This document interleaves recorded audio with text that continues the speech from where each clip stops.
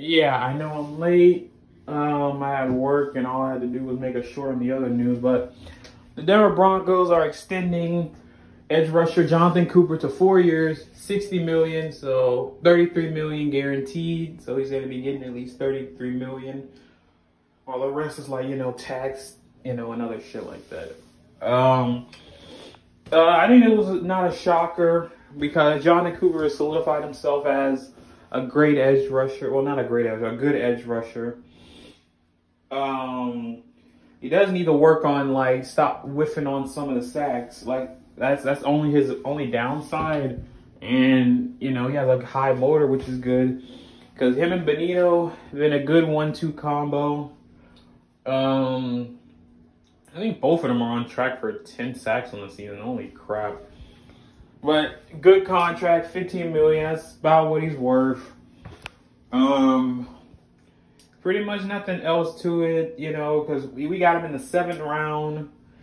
And he did really good, First, just go into it. Then when we trade away Baron Brown, I'm like, yep, that's the end of that story. Because Baron Brown was just stealing snaps from fucking Jonah Ellis, who's developing, because has to go into it. So hopefully this is a sign that Zach Allen and Benito are next, because Zach Allen's contract is due next season. I hope he stays. Oh, I better see a 4 or 5 year extension from Zach Allen by next off season, because he's really been our best defensive player, on the defensive line in the front seven. Franklin Myers hasn't been bad either. He had the only sack against the Ravens. Yeah, Jonathan Cooper, he has I think he has 5.5 sacks on the season.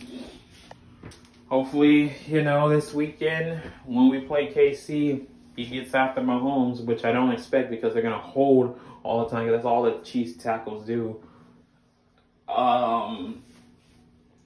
Yeah, I'm glad Jonathan Cooper's back. That takes away another important free agent off the market for us because we have tons of cap, because I think this is the last season that, the Russ contract is going to be biting us in dead cap. So, yeah, and we're going to have around $70 million in cap.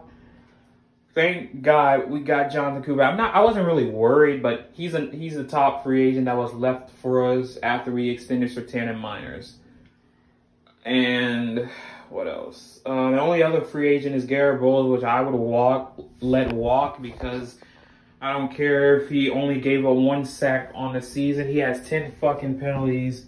I think I don't even know how many were false starts or legal man downfield or holding. I don't care. I don't want Bowles back. I'd rather see Paczynski move to that left tackle to see what he does.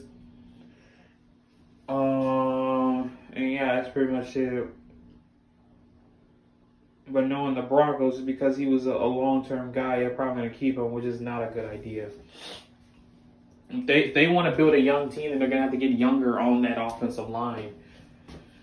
But, yeah, Jonathan Cooper, welcome back. I know I've been shitting on him, but that's because, like last season, there was a couple times he could have had 10 sacks, but he whiffed. The one that pissed me off the most was the Joshua Dobbs one that led to a touchdown. I'm like, bro, he could have just shoved them out of bounds. But it is what it is. He's a good pass rusher, all right? Really good. But that's all I wanted to say, guys. Like, comment, subscribe. See you guys soon. Peace out, and as always, go Broncos.